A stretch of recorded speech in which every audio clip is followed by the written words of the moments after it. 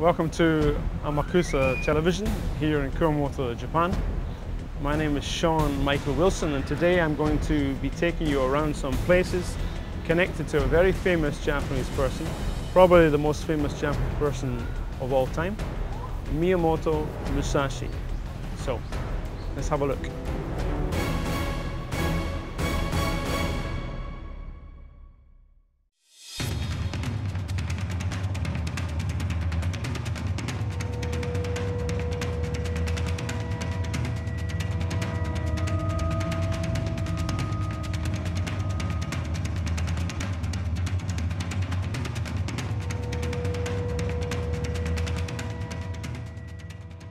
Today I want to tell you about a very famous Japanese person, probably the most famous Japanese person of all time, Miyamoto Musashi, who was a swordsman and also a poet and a painter.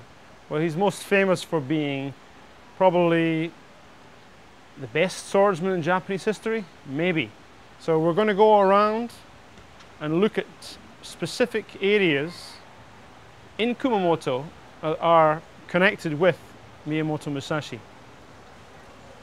As to myself, I live in Kumamoto, right behind Kumamoto University, and I work as a manga writer, a comic book writer.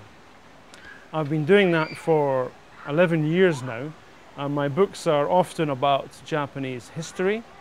For example, I've written 2 books about Musashi himself. One about his life story, his autobiography from when he was born in 1584, right the way through until he died and was buried here, where I am speaking to you, in 1645. And I've written 2 books about that. One is his biography, another one is an English version of Gori no Sho, the Book of 5 Rings. I've also written several other Japanese history books, such as Chushingura, the 47 Ronin, and stories, manga versions of stories by Lafcadio O'Hearn. So in the process of researching and writing these manga books, I have learned quite a lot about Japanese history, although I need to learn a lot more.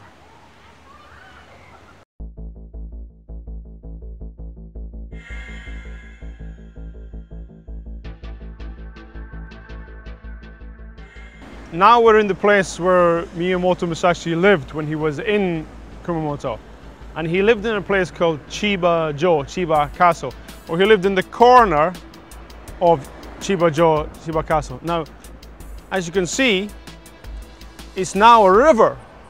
So it's a bit strange. Did he live in the middle of the river? Well, at that time, the Tsuboi River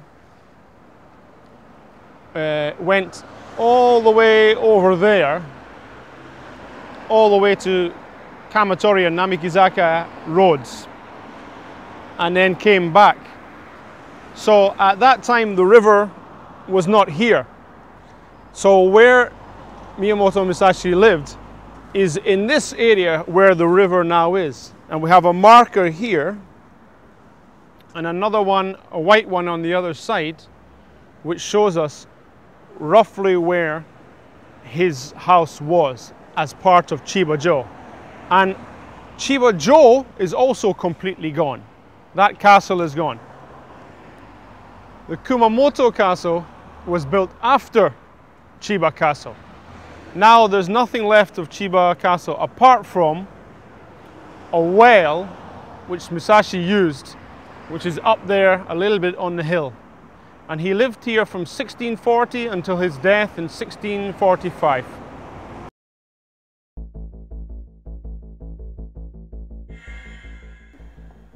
There was a priest, a Buddhist priest called Shunzan, who came down from the Tai-shoji temple, which is over the hill there, and they had a religious ceremony, a Buddhist religious ceremony, to respect and honor Musashi here. And you can see several stones that were put here in order to honor Musashi. This first one, we believe, is the original one, and probably the second one there was put there about 100 years ago, we guess. And then there's a third modern one which was put here about 7 years ago. I discovered this by accident after I had written the two Musashi books. I happened to be walking past here and I noticed that Musashi's kanji is on the stone marker there. But I discovered that too late to put it in the book. But this is, although a small site, a very important site marking Musashi's existence in Kumamoto.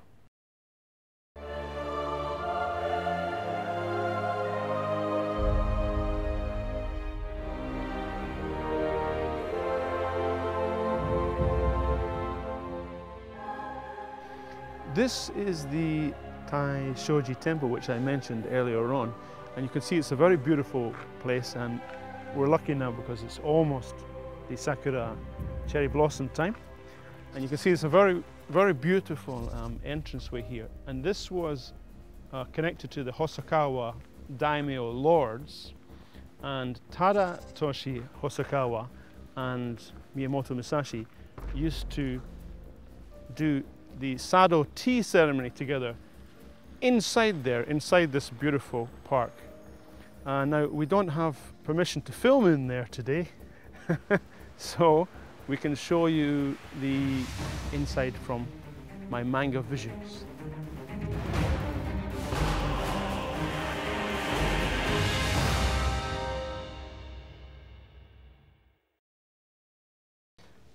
This map shows you some of the places that we're looking at today. We're here now in the Tatsuda Koen, the Tatsuda National Park, and this is where the Taisho Temple is. And just slightly down next to Kumamoto University is the place where they stopped halfway that we showed you earlier. And then Kumamoto Castle is here, and Chiba-jo is about there. And there's also a couple of other important Musashi places here in Kumamoto. The place that he's buried is here in Musashi-zuka, slightly to the northeast. And there's also the Shimada Museum. Where is it? There. Shimada Museum is an important Miyamoto Musashi place, slightly to the west center of Kumamoto. And then if you go over Mount Kimpo and down on the other side of Mount Kimpo, there is possibly the most important Musashi place, which is Regando Cave, which is here. And this is where Musashi wrote his most famous book, Gorinosho, the Book of Five Rings. So here we are in Musashi-zuka, which is where Musashi is buried. Musashi-zuka basically means Musashi's grave mound. So let's go in. It's a beautiful park.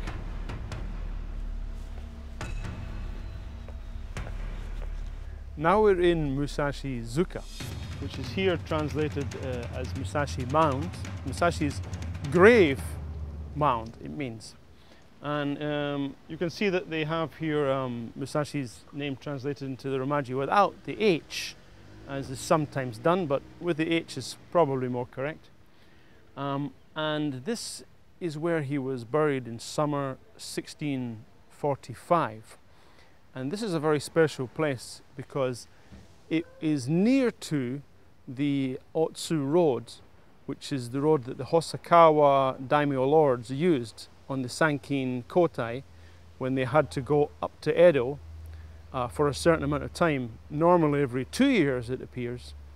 And so because Musashi was in his last years not a retainer of the Hosokawa, but associated with the Hosokawa daimyo lords, he wanted to be buried near to this road, and apparently he's buried in an upright state so that he can continue to watch out for his Hosokawa lords as they continue up to Edo, which is of course now called Tokyo.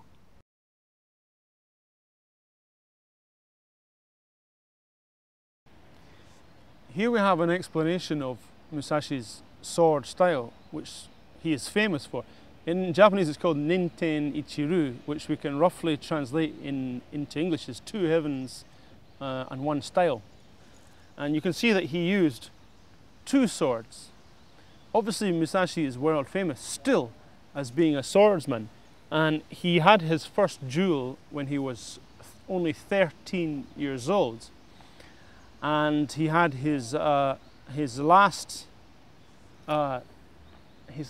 fatal duel when he was 29 years old, and in that time he took part in 60 duels and never lost, and he's famous for that. Now this is an amazing accomplishment.